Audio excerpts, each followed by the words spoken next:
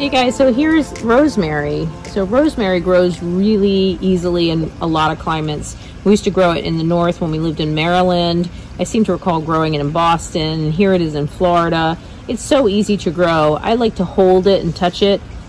It has an incredible smell, and actually there's some small studies that show just even smelling rosemary helps activate and reduce your stress.